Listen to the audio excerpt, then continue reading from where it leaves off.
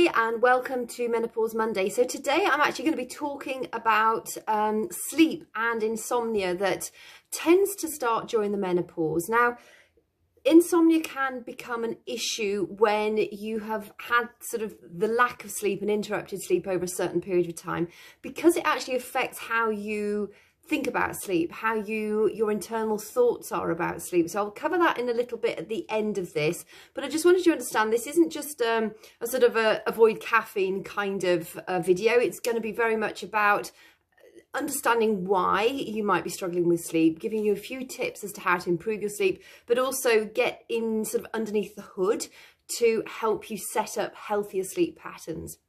So first and foremost, the reason we struggle with sleep difficulties when we are menopausal is the fact that our hormones are changing. Our estrogen's declining, and so is our progesterone. And progesterone tends to decline faster than estrogen, which makes us estrogen dominant. And progesterone is one of the hormones that helps to calm us, helps to just feel better, feel a happier mood. When we're estrogen dominant, that's when we can feel more anxious. And as you probably well know, anxiety levels do increase as we go through the menopause. Also due to life changes, there's a lot that goes on through our middle years, empty nesting, changes in dynamics of relationships, sometimes looking for a job that fulfills you rather than just pays the bills, all sorts of different things. And those are added stressors that just add to our burden as menopausal women. But first and foremost, it is largely down to the changing in hormones. Now, if you were anything like me, through perimenopause specifically, not so much after the menopause, I would wake up literally drenched. And that was, the 7 to 10 days before a period would start. Thank goodness I'm single, because I would sleep on one side of the bed, get up, change my clothes and sleep on the other side of the bed, and then just strip the bed off and wash it again the next day. I know a lot of people really struggle with night sweats, and they are no joke.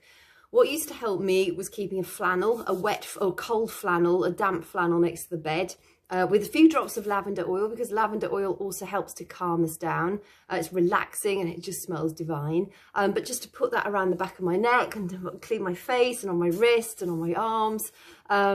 To be honest, if I'd had a tub full of cold or cool lavender water, I'd have got in it. But that actually made a massive difference. It's incredible how just going around the back of your neck, chest and your arms and your face can cool you down really quickly. And just understand this is a transitionary time, so it will get better. We tend to sort of get stuck in our head of thinking, oh, I'm not going to sleep well again tonight, and we do shoot ourselves in the foot by doing that. So one of those things you can, and also make sure your bedroom's reasonably cool, so that if you are having a hot flush or a hot flash, you can chuck the covers off. Oh, just lie there and let the cold air wash over you, and that does help as well. Reducing things like dark chocolate. I think a square is okay before you go to bed, but if you like dark chocolate, try not to eat more than one square before bedtime. It's high in caffeine, and that's going to disrupt your sleep. The same applies to caffeine and caffeinated drinks, sodas. Tea also contains caffeine. Try and avoid those sorts of things. I mean, those are the obvious ones. And what I would suggest is, if you want my top tips on setting yourself up for a good night's sleep that refers very much to sleep hygiene, send me a message or click the link down below, and I will get that book across to you. It's really helpful, and it will just cover all the strategies that you can be doing in order to set yourself up for a better night's sleep. They do work. You don't need to do them all, but you'll find there are a few in there that you can actually improve upon to help you get a better night's sleep. It's also important to make sure that we are getting sufficient magnesium and potassium from our diet. They both help to calm us. They both have different roles in helping you go to sleep and then helping you stay asleep. The majority of ladies that I chat to, they can actually get off to sleep okay, but it's waking up in the early hours and then not being able to go to sleep. And I'll give you a couple of strategies that have worked really well for me. And no matter how stressed I am, they just work. So first and foremost, foods are like dark leafy greens for magnesium and also potassium. Magnesium also does contain, magnesium from caffeine and chocolate, but avoid those because they are not beneficial for us. Things like cashew seeds and nuts are going to be good for you, potassium and magnesium, avocados particularly for potassium. I'll put a list of foods down below just so that you know sort of the top foods to be focusing on. But essentially, if you're having a healthy, balanced diet and you're not eating or drinking too much processed stuff, you should be fine. You know, we do get them from the diet, and you know, if you have a healthy, balanced diet, you should be getting sufficient magnesium and sufficient potassium. A decrease, a sort of reduction in potassium or a depletion of potassium, if you are waking up at night with cramp in your legs, that's a signal that you may need to boost up your potassium a little. And also restless leg syndrome, when you're feeling like you've just got to move your legs in order to get comfortable because it feels like they're buzzing or they're humming. That is also often linked to a low level of potassium. So if that's you, have a look at your potassium levels. It might mean that you need to boost them a little bit.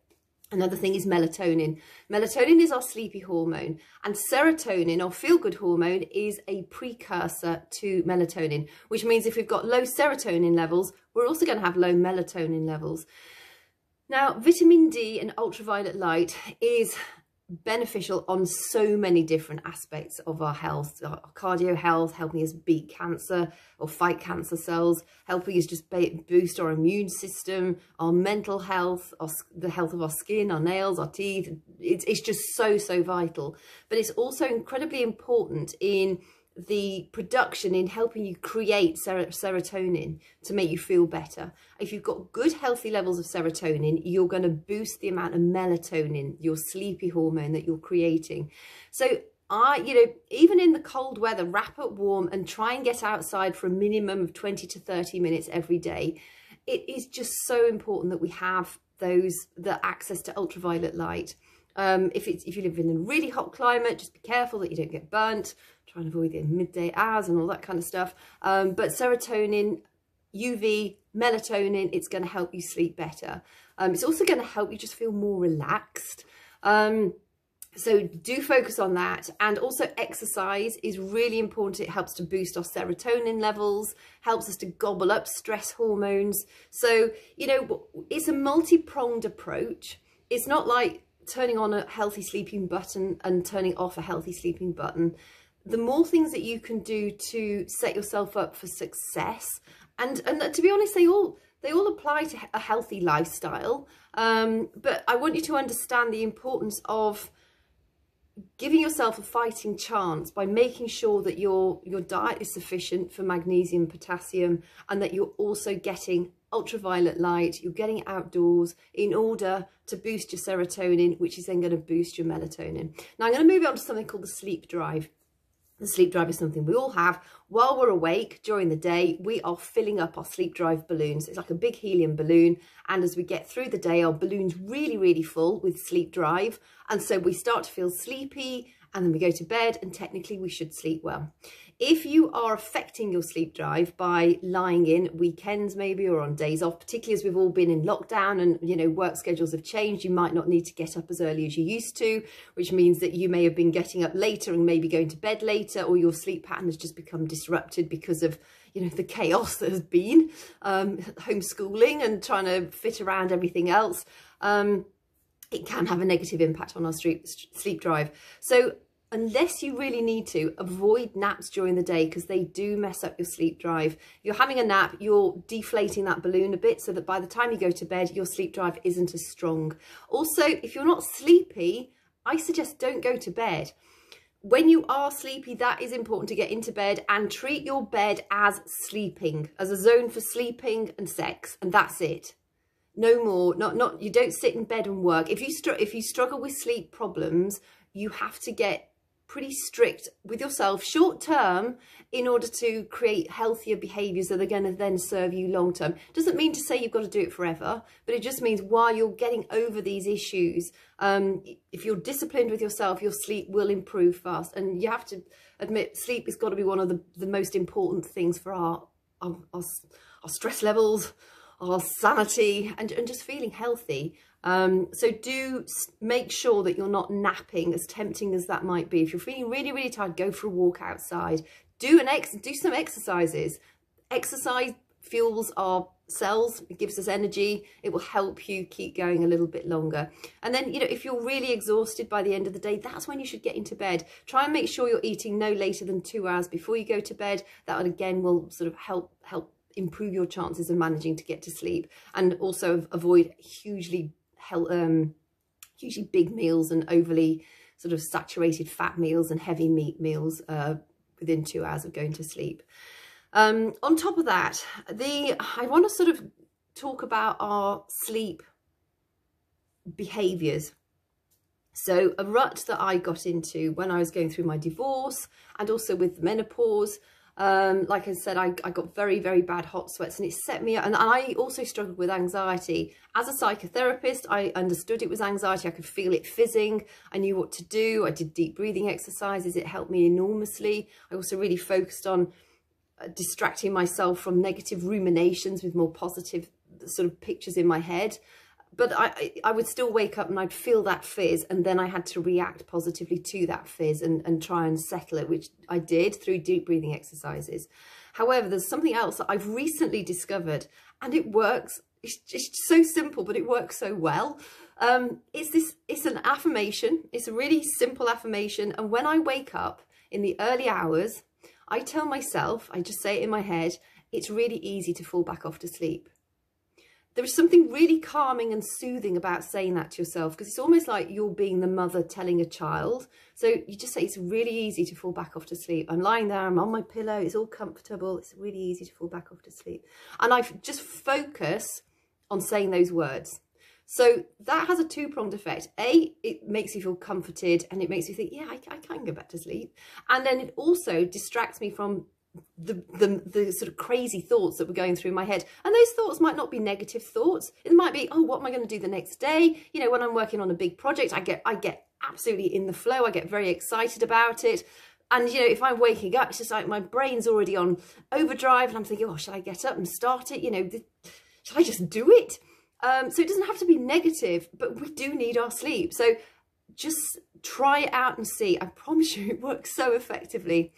And the other thing I do, if I wake up at sort of 4 o'clock, I don't mind getting up at 5, but at 4, I really don't want to get up at 4 o'clock. I really want to make sure that I've sort of finished my circadian cycle. So, you know, I've had my good supply of rotation, you know, my sleep cycles.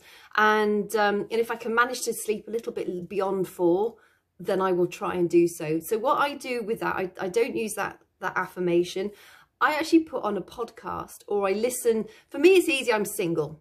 However, there's nothing to stop you putting earplugs in if you've got somebody next to you, and just go to bed prepared. So, you know, if you struggle with waking up in the sort of 4 o'clock onwards, listen to something that's informative. So if you don't go back off to sleep, you've actually spent it quite productively.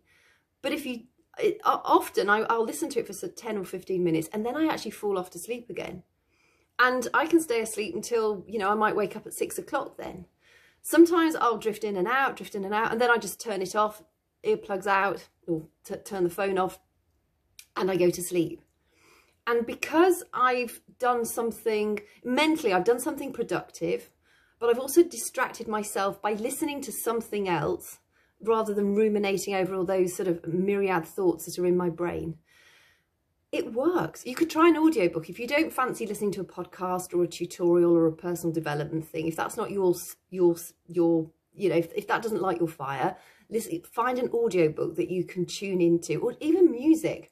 But I think when you're listening to a voice, as long as it's not on too loud, it can be quite boring, and it helps you, just lulls you back off into sleep.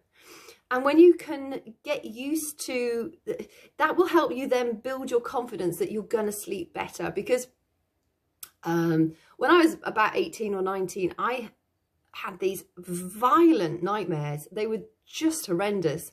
And I had them nearly every single night. I'd thrown myself out of bed. I'd cut my face open. I'd broken my nose running into a wall. They were really, really bad nightmares that I used to have. And it got to the stage where I was just terrified to go to bed, because I didn't know what I was going to do to myself during the night. I used to think my bed was going up against the wall, and I was going back down into this dark hole. It was awful, absolutely terrifying. And it was a recurring dream that had a lot. And I don't know what got me out of that eventually. Probably hormones again as I grew up and just settled down. But if I'd had that now, I'd be taking measures to get me out of that. I'm also a hypnotherapist, and I've treated people very successfully for night terrors. So night terrors are different to nightmares. So for instance, you know, some of the people I've treated in the past find themselves crouching under a table in a random part of the house, clutching a knife. And that happens often. And, you know, that is very disconcerting. It's very frightening for them. It's very frightening for their household, because what's going to happen? But hypnotherapy works incredibly well. I actually have got, if if you've tried everything, you know, if you've had CBTI, so CBT, cognitive behavioural therapy for insomnia, and you're still struggling, do consider hypnosis. I've got a few hypnotherapy screeds that I use. I would need to talk to you specifically about which one would suit you best. But they are incredibly powerful. And for people that are really, really struggling, if they've tried all the other things, I do recommend them, because it's just something really, well, it goes in at the back door and reseeds your behavioural processes around, helps your subconscious to think more positively around sleep.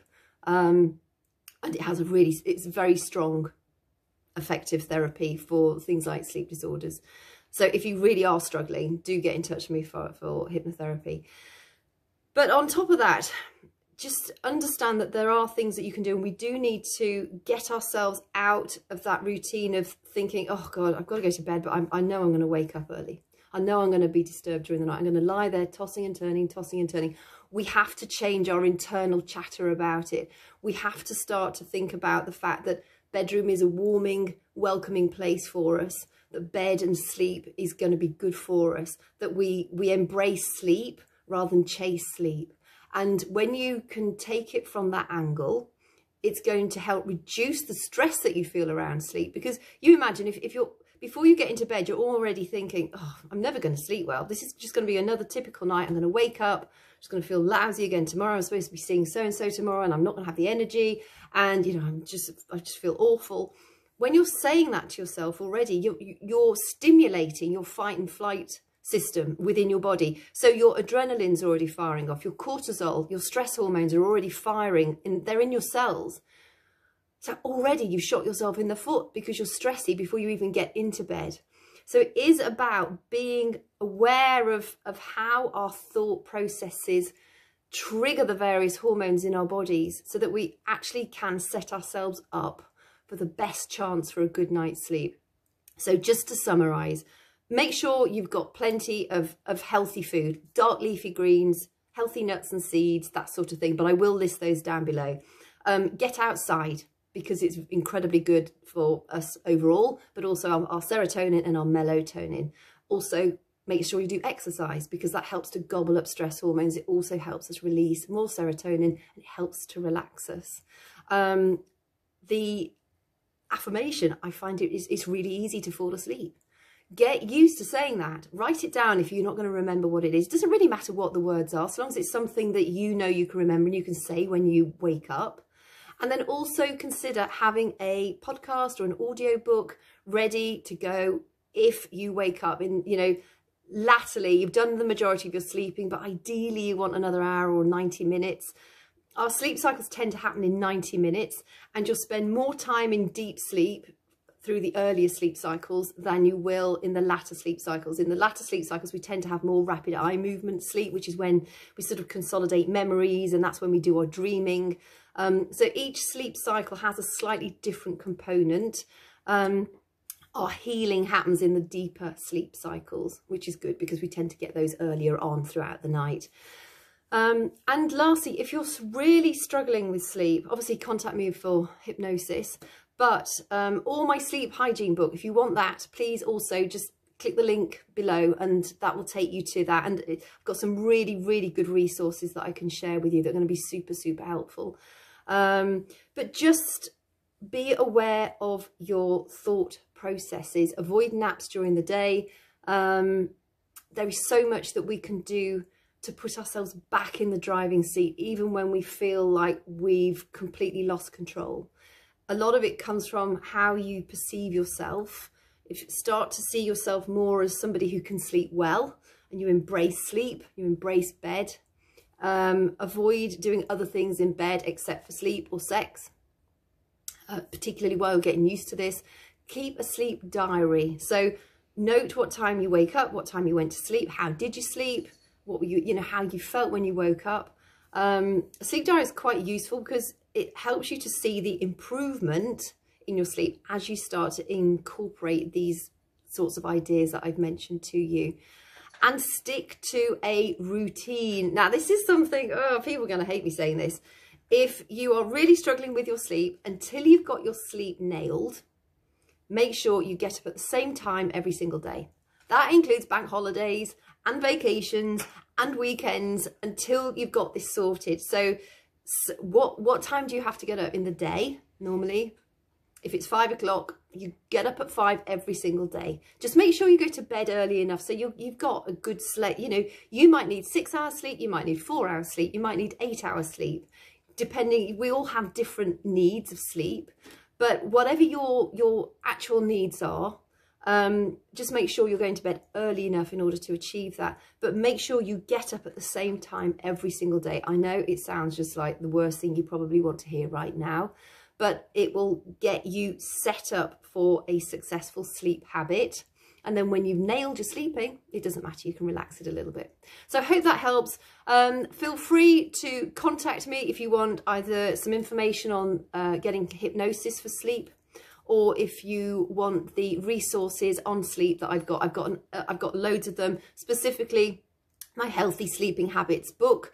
But if you ask me for that, I'll send you more resources that are going to help you long term with your sleep too. So thank you for watching. And yeah, any questions, if you want me to deal with anything specific around menopause or just health in general, send me your comments, and I'll make sure to include them on a future IGTV. Catch you soon.